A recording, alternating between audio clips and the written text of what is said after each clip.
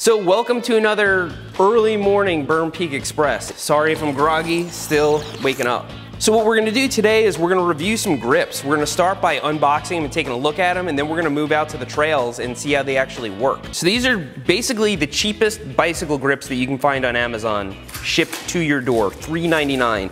And there's, yeah, plenty of Chinese writing on here. You can see they have the little rubber ends. They just slide onto the handlebars. And I gotta be honest, they don't look half bad. Now here are the cheapest set of lock-on grips that you can get on Amazon. I'll tell you what they cost in a second.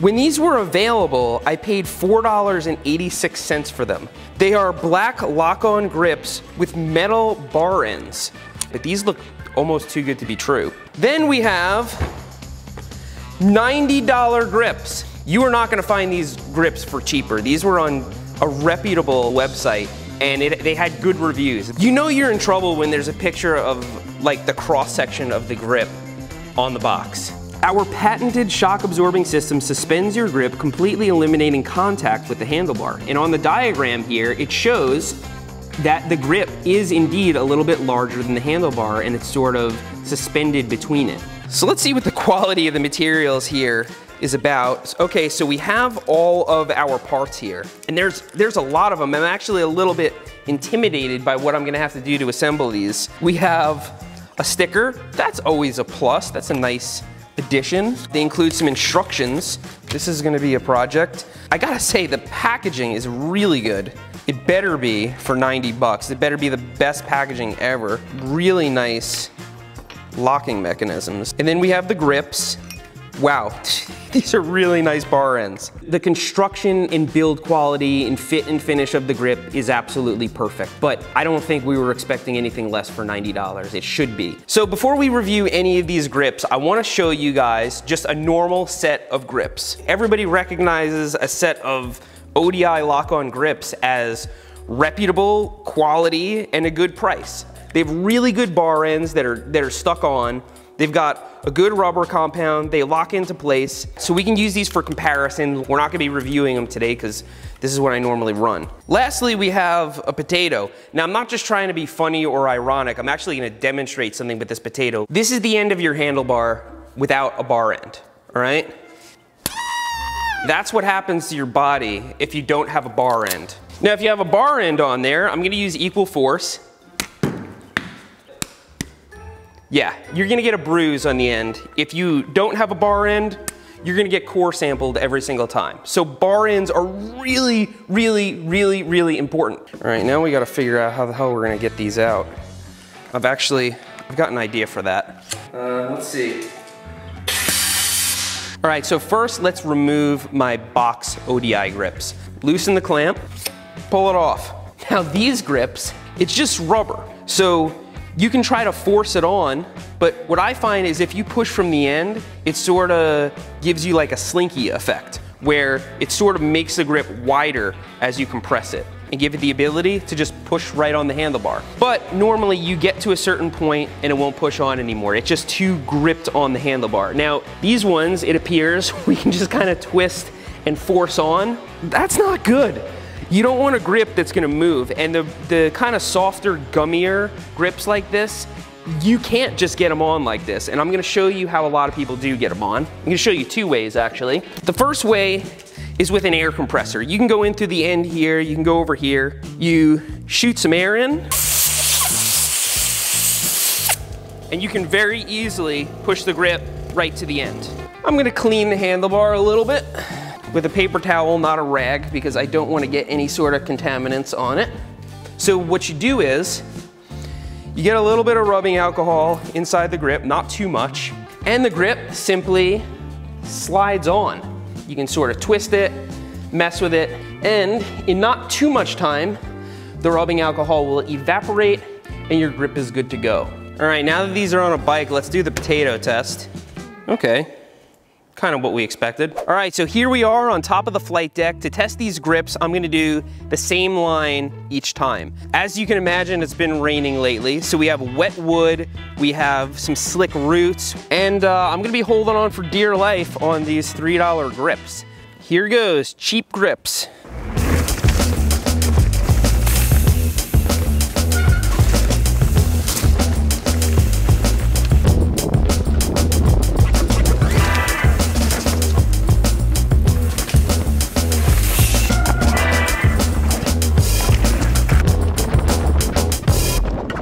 All right, so they held strong. I had plenty of grip, but if you look here, even after that one relatively not that technical run, they're already sort of twisting.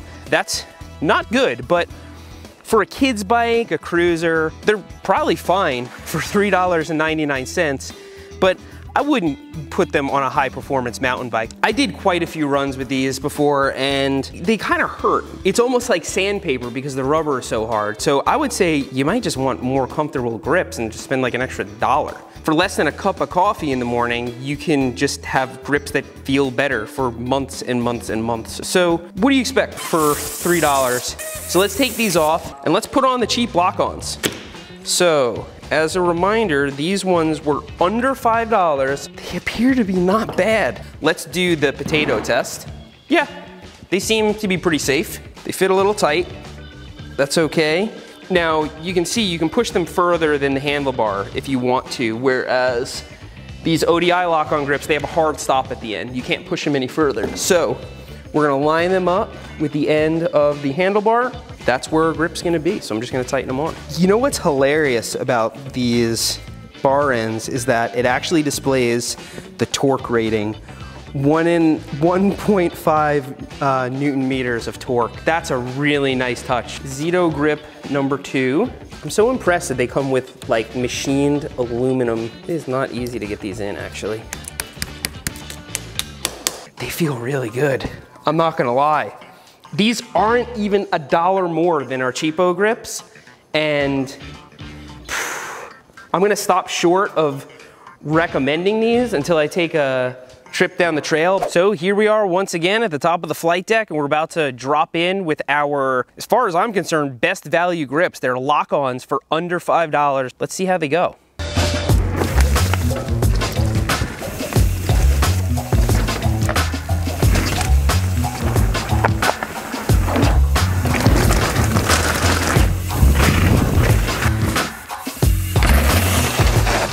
Not bad.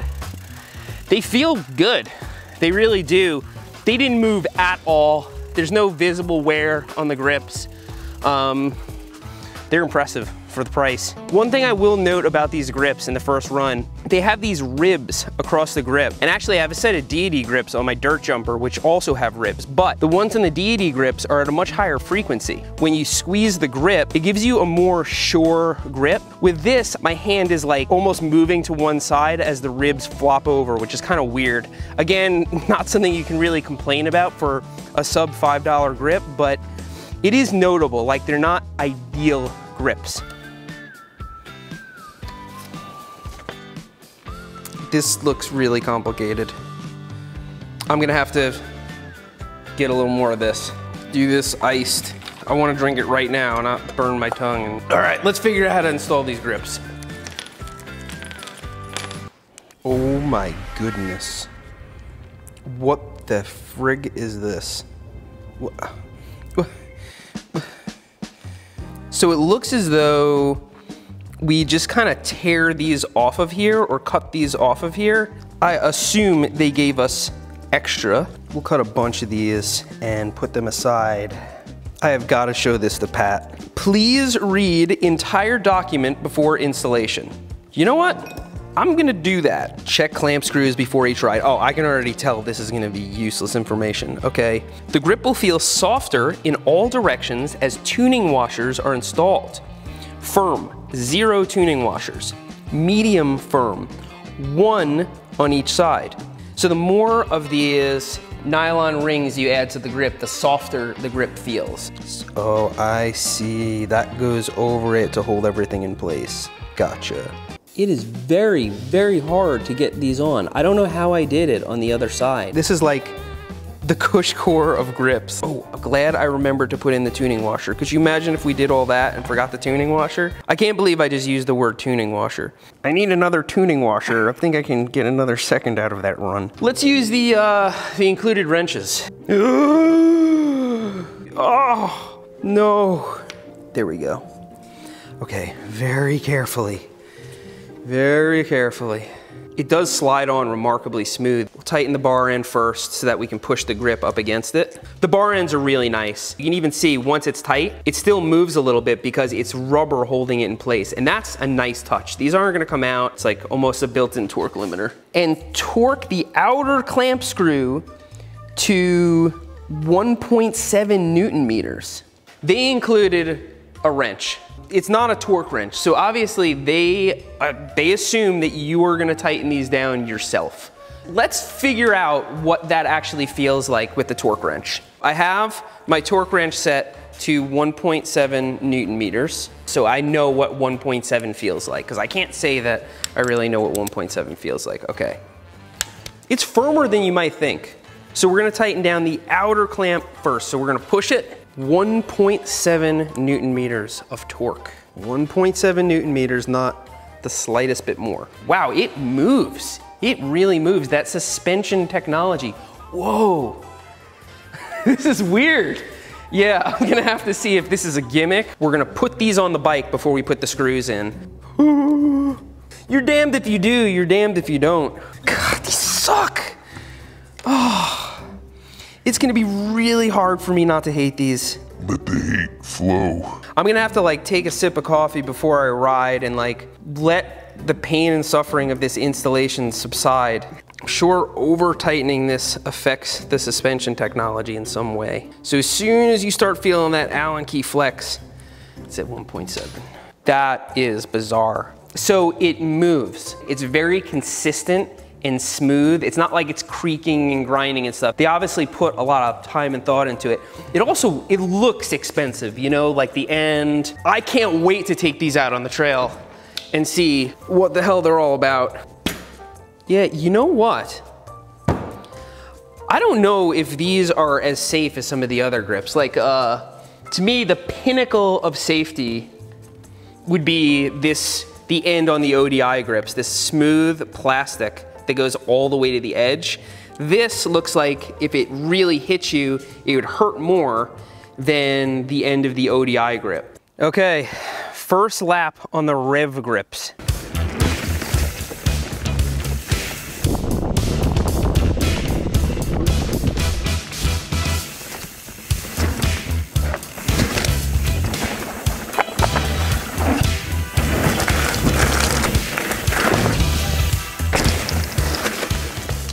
Verdict's out on these. I like them. I don't want to take them off just yet. Hey, look who decided to show up. So, grip that. That's pretty impressive. You see how when you move it back and forth? Why does it wiggle? Is it meant to do that? Yeah, there are tuning washers in there. Hold on. You're telling me there's tuning washers for the grips? These took me like 45 minutes to install. It's like they purposely gave you whiskey grip. I'm not gonna lie, they feel really good. What? What is this? I'm not gonna tell you what they cost until you take a run. I'm gonna get my helmet. Yeah, definitely get your helmet. Oh, I don't know about that. I don't know if I can go with these because I've been having this wrist problem and now there's like a jiggle where I can't just like lock in place. What it is it doesn't let me get seated. Do these have good reviews? Is there any free riders using these? Or are they like, you know, like Dennis and stuff? I don't think so, dude. Yeah. It's weird for the grip to move though. Yeah. Ooh, look, see, this is the problem. Okay, so these are carbon bars, right? Right. And it's tight enough for you. I like death grip them sometimes, and like this is moving plus that, and like what is? Oh, the whole thing's moving. Oh, it came loose? I thought I tightened it down enough, so these whole grips came apart. I tightened those down pretty good. I mean, you were really gripping them and trying to turn them. Just not really. Really? Okay. Like I would be that rough with my regular bike. Like I wasn't doing anything. Oh, look at that, I just broke it. I was like, something's weird over here. This failed the Kevin test just miserably.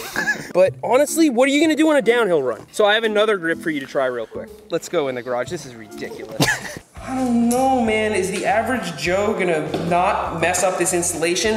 What happened to Kevin, if that happened on a downhill run, you could die. Even if you had a shop, you know, with like really meticulous bike mechanics install this, how am I gonna recommend these? They do feel pretty good, but like, they're not safe, man. That's not safe. What about the actual grip though? Just the rubber part, all the rest of the components. I like that part. I'd say it's pretty good. It better be good. Yeah. Okay, now we're gonna try these. So we got Kevin's slope style bike here. So we're gonna take his depth grips off and we're gonna put these on and see how they work. As you can see, these are pretty sweet. We've got these metal bar ends and everything. And these are definitely more my style. When I first started riding BMX, this is the grip style I had all the time was this. These feel better, they feel locked in place. On these, like when you grab a hold of that, it still has some give in it because it's so thick. Right. I don't need any extra. And I've never ridden this bike here, so I'm actually kind of scared now, but. Oh, give it a shot, see how they go. Don't get hurt. Don't get hurt. Go fast, don't crash. Oh. Yeah, dude, even on slick tires and one brake, it was way more comfortable with these grips because they weren't moving. I'm pro these grips, anti the other grips. I'm not sure how much these grips were. How much do you think? $5 shipped. Oh man, the other ones are how much? $89. That's wild. These are less than $5 and I would use these any day of the week over the $90 ones. Sweet, does this mean I got new grips now? Yeah, you want those grips? Have them. Yeah, man. Let's go through each grip and I'll give you my thoughts. So the cheap ones, these are not worth buying. They're really hard, they're really brittle, they're difficult to install. And the fact of the matter is, for a tiny, tiny bit more, you could have the grips that are now on Kevin's bike, which are below $5 shipped, and we all agree they feel great. So to me, it's not that these are bad for the price, it's that you can do so much better for under $1 more.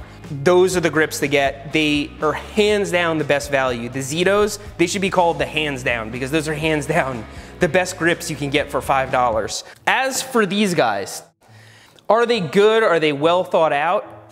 I don't know, it's hard to tell. They did have a pretty good feeling. If you're just riding some light XC or something and you want a little more active suspension technology or whatever, yeah, be my guest if you got money to burn. I torqued these down, I put them back together. Maybe I didn't have them tight enough. I don't know. They don't seem like even if you were really violent with them, they don't seem like they would come apart. So let's chalk that up to an installation error. I really want to give them the benefit of the doubt. But the fact of the matter is, if a normal set of tried and true lock-on grips come a little bit loose during your downhill race run, you go, and you pull off to the side and you tighten them. With these, they start disassembling themselves. Parts of the grip start coming out, and that's terrifying. I'm gonna put my ODI grips back on. I'm sorry, that scared me a little bit too much.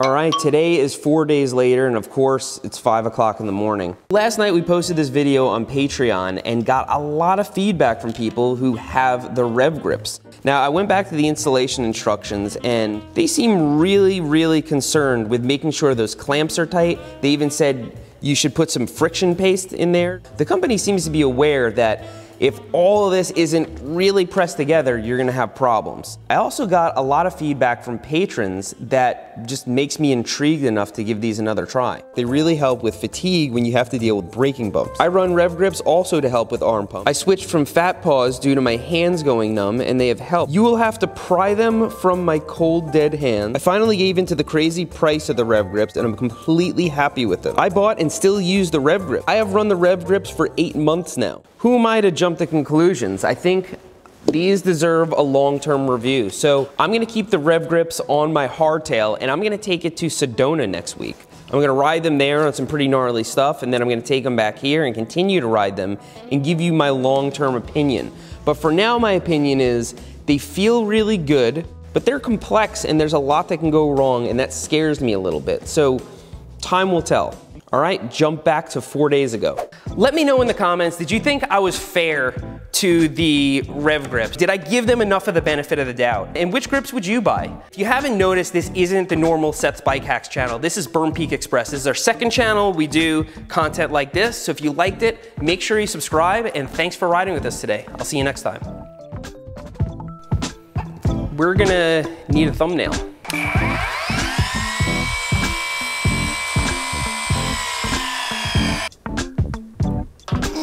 Just thumbnail perfection.